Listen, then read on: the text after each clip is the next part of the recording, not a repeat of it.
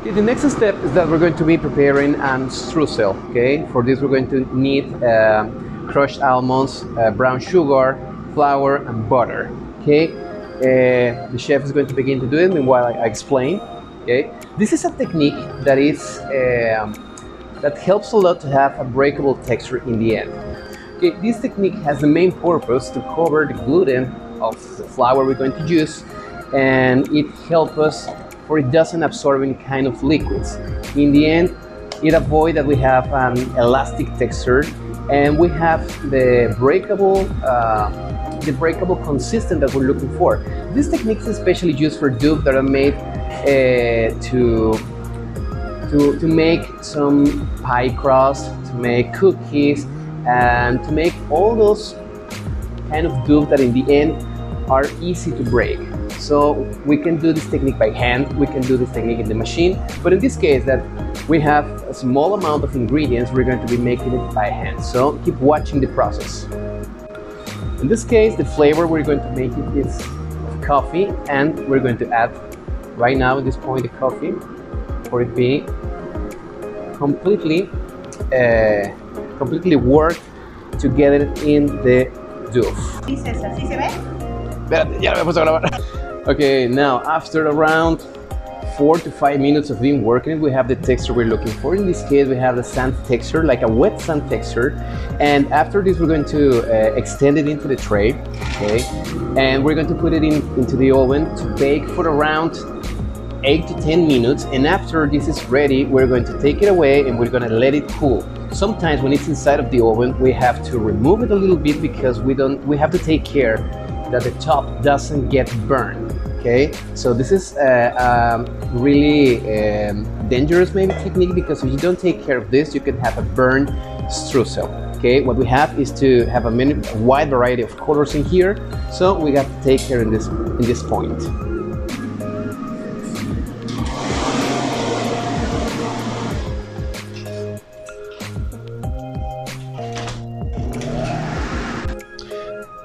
After 3 minutes of being baking it, we stop the cooking process and just move a little bit, okay? As I told you before, because we want that the color be the most homogeneous as possible, so we're going to remove if we don't have just a burn top, okay? In this moment, just move it a little bit and we're going to take it back to the oven to finish the cooking method.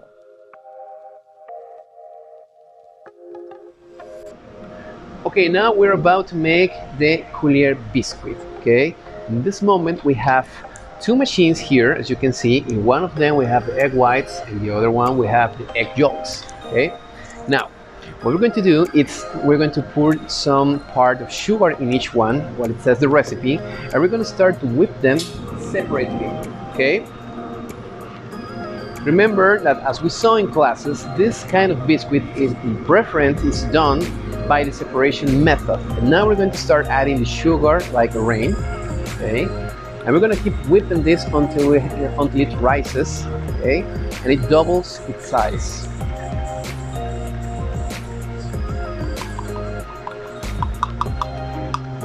Okay, we have to make it in a medium speed, okay? And now we're going to start whipping to the egg whites. In this case, too, we're going to add a portion of sugar that says in the recipe, and we're going to whip it until it's doubling its size too. And now when the bubbles start being formed, we start adding the sugar as a rain, and we're going to keep beating this until it's triple its size. Okay, we're watching that while it's getting beaten, it starts to have a white color. Okay. Now, if you don't have those two machines at home, what you can do is to whip the egg whites at the same time that you're whipping by hand the egg yolks. Or first of all, you can whip the egg yolks, reserve, and after that you can whip the egg whites to join them together in the end. Okay, now at this point we're going to stop the mixers, and we're going to show you the texture that it has, the egg whites. Well, we have this meringue that is the medium thick, okay, and as you can see here, you can see the change of color. It has a slightly yellow color, almost white, as you can see in this video, and the texture is really smooth. Now that when we have this texture finished, we're going to join it together with the folding move, and after that we're going to incorporate the dry ingredients. Okay, well, in this moment we're going to incorporate the egg yolks into the egg whites, and we're gonna mix them with the folding move. Remember that this movement has to be really flow, okay? Because in this point we don't want to lose the air we have incorporated. Okay, so this is soft, but at the same time with rhythm. Okay, this doesn't have to take more than 1 or 1 minute and a half to be incorporated all ingredients. Okay, as you can see, the texture is changing. Okay, and now it's moment to incorporate the dry ingredients, and in this case it's going to be the flour and the icing sugar. Oh. Te puse pausa, ¿vale? Ya para que lo hagas más cómodo. Ya. ¿Ya? ¿Qué? Es mantequilla. Parece. Ok. Voy a grabar. Ok, no le puse pausa. No pasa nada. No lo edito. Pasa nada. Okay, after being moving around 2 or 3 minutes, we have this texture. The texture we're looking for here. As you can see, this has a hard texture. Okay. We're going to put it in the piping bag and we're going to serve it. But before this, we have to put a little bit of the mixer in the bottom of the tray to stick, okay? To stick the wax paper, and it doesn't move when we put it into the oven. We serve it in the piping bag as the way we showed that before, okay? You can see the piping bag is full in the hands. We make a little twist. Okay, and we put it in the inside of the tip, and we place the piping bag in the hand. This is the right way in which we're going to incorporate the mixer into that. Okay. Now just observe the movement.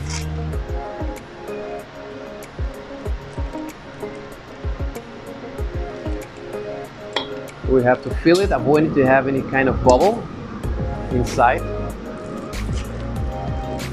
Now that we have it, we're going to start serving it to make the clear shapes.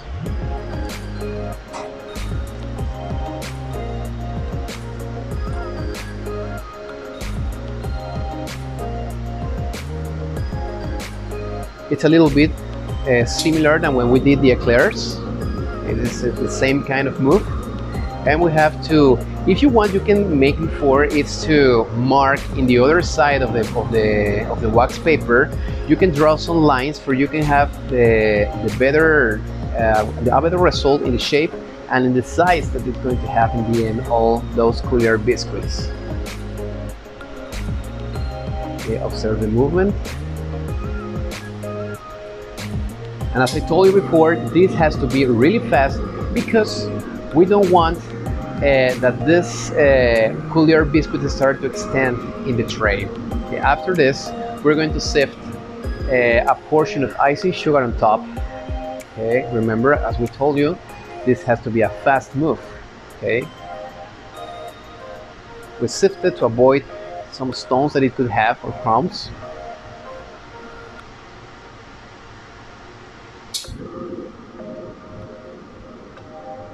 We gotta make sure to cover well all the pieces we put in the tray. Okay. And after this, we're going to sprinkle a little of custard sugar on top. This is going to bring us a croissant texture in the end. Okay. Once that we sprinkle the sugar and all of those are ready to get into the oven. As you can see, it didn't take more than 5 minutes long to do this process. We're gonna be really fast, and in this moment we're gonna take it into the oven, and they're going to be there for around 12 to 15 minutes.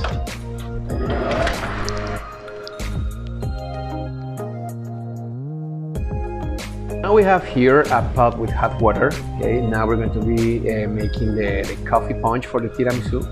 And what we're going to do now is that we're going to add the granulated coffee. Okay, this is natural grain granulated coffee.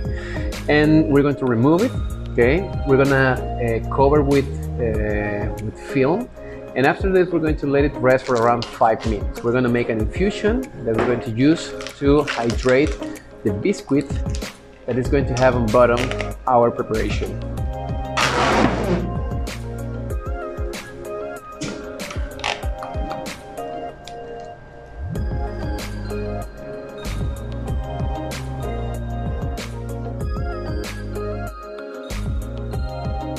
Now we are going to prepare a patapon. The patapon is a technique to cook the egg yolks or whole eggs. It depends on the recipe you have to prepare. So we are going to use, in this case, egg yolks, and we will cook with this syrup at 170 degrees. So for this we are going to use sugar and water. Remember, you have to dissolve the sugar before to cook. That will give you the opportunity to get a syrup and not a caramel. So we are going to cook maybe for 5 or 7 minutes until get the texture and the temperature. At the same time, pour the egg yolks in a bowl and whip it with the whisk attachment at medium velocity until get the triple of volume. This is gonna happen at the same time you prepare the syrup, so be patient. Now, the patapon is a technique to prepare something else. You don't prepare a patapon only to prepare. So in this case, we are going to prepare a mascarpone cream. For that, we have here mascarpone cheese, and we have here stabilized cream. So I'm going to whip this cream with a handle whisk, but I need to show you 3 different kinds of this.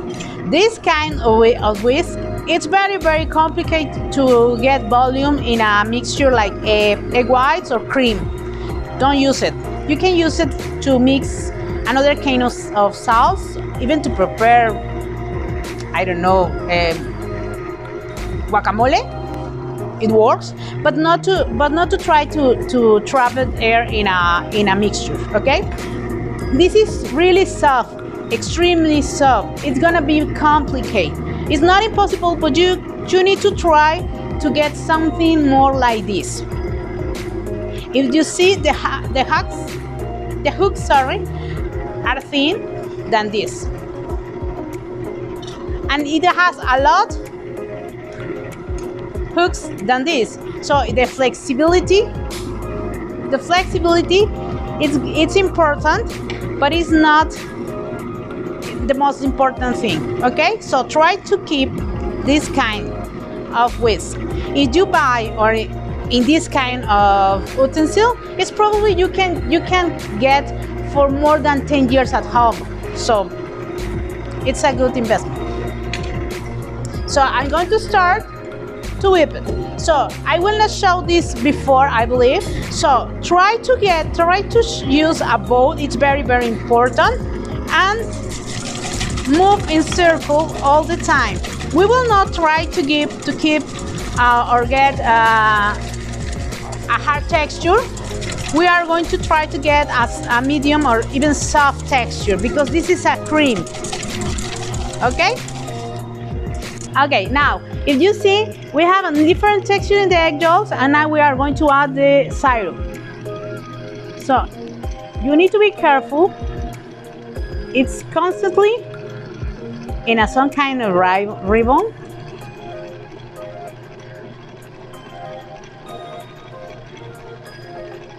With this technique, we are going to cook our egg yolks.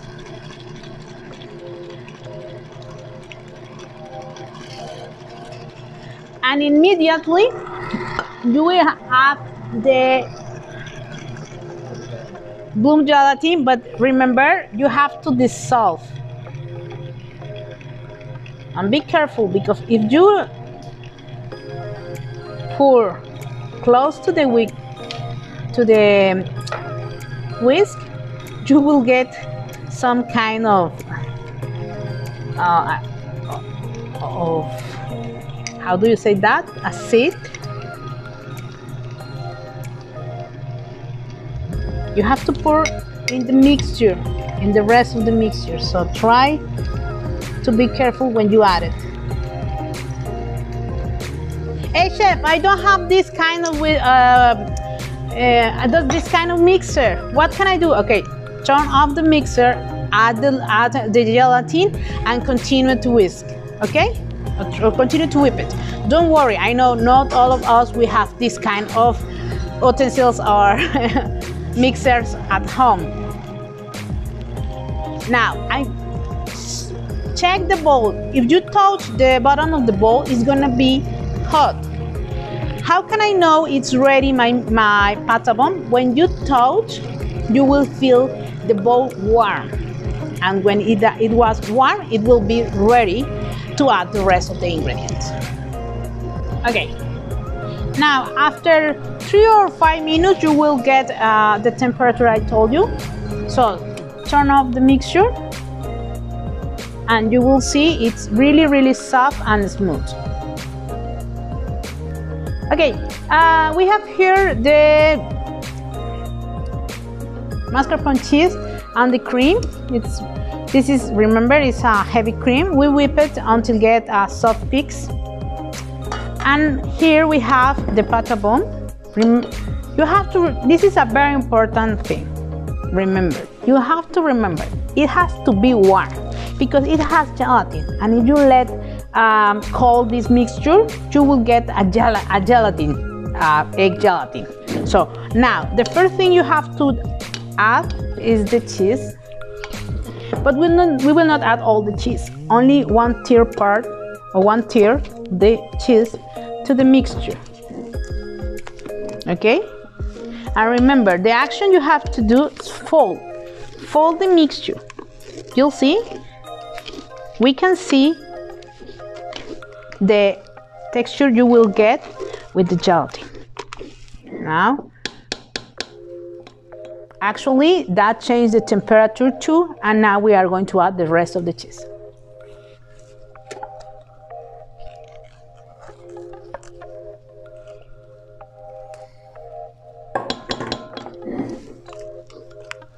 Fold the mixture carefully.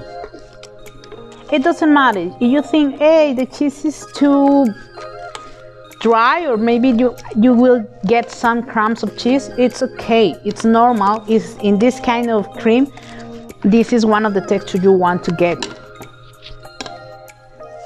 Hey chef, I don't have mascarpone cheese, can I use Philadelphia? You can, but you don't should to do that. You shouldn't that. Okay, now we are going to add the cream in one move, and at the same time you will add the liquor. In our case, we are going to use amaretto,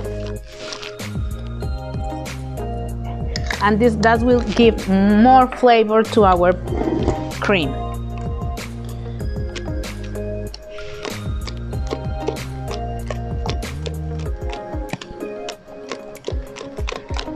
You'll see,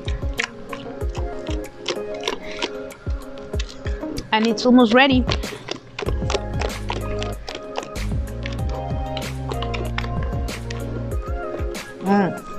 It smells really good.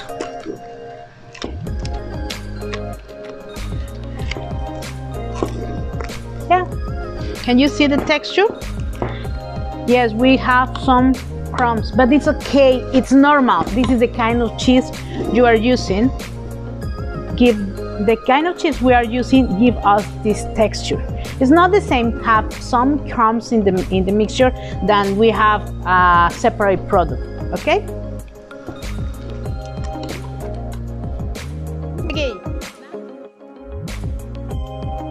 Okay, now we have the biscuit coulier. This is the shape we will use it actually every time. It's the most popular shape. So, but in our case, we are going to prepare a dessert. It's different, and we are going to prepare a layered dessert with this ingredient. Okay, now we have here the chantilly, the coffee chantilly cream, the mascarpone cheese cream, the crumble, the coffee crumble, the coffee syrup, and we shape a tray of the biscuit coulier, and then I use a ring cutter to get this shape. Okay, now it's very important. I put a little portion of the biscuit on the bottom of the glass, and I will add a little of coffee, little by little, because it really intense. The flavor of this syrup, it's really intense. Actually, it's an espresso coffee. And you see the biscuit extend the volume or start to rise with the liquid. Don't worry, if you have some accident, you only need paper to clean it. Okay, so in this part we are going to add the cheese cream with a piping bag. Cover completely. Okay, I will move a little the cup, and you will see here the first texture, and we have the second textures here. Now we have the crumble or streusel, and I will add a little. Well, probably you can add more than little. It depends of the chef. And you will have the third layer. For the next layer, you can add another biscuit. That's an option. If you want it, you can add it. But I will add the coffee chantilly cream. Okay? Now, you can start in the middle and then follow on the rest and cover. Now, to finish, this is very important to remember. We want to shape layers. So if we add more layers in this moment, it's gonna be complicated to get the texture and the different views in the cup. So we are going to reserve this part of the process for until maybe for 30 minutes, and then we are going to follow to finish. Okay. Now, to finish, I cut another ring of biscuit coulier with a bigger ring cutter or cookie cutter. So you have to be careful in this part, because this part of the glass or the cup is smaller than the bottom. So I'm going to fold a little to try to put inside. Okay? Yes, I did it. Now I'm going to add. Remember, the bottom of the biscuit is gonna be on the top, because the alveoles are bigger here, and so it's gonna be easy for the biscuit absorb the syrup.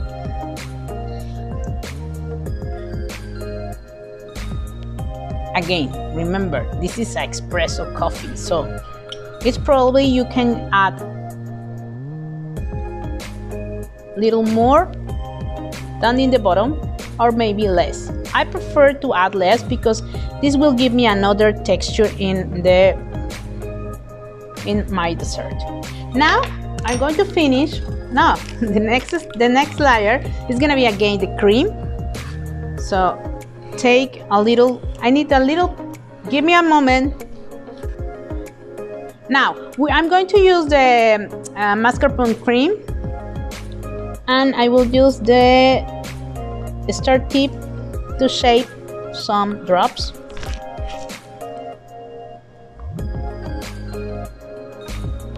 Be careful and take with this. And we will finish with a little of cocoa powder on the top.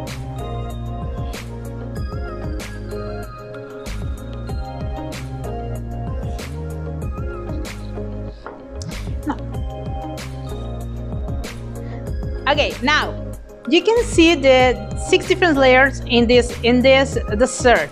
We have the biscuit coulier, then we have the mascarpone cream. After that, we have the crumble, the coffee crumble, and the chantilly, the coffee chantilly. Then we add again another slide or portion of biscuit coulier, and we finish with a cheese cream. So this is the characteristics of one of this kind of dessert. So try to find a beautiful glass or cup to try this recipe at home. Okay? See you.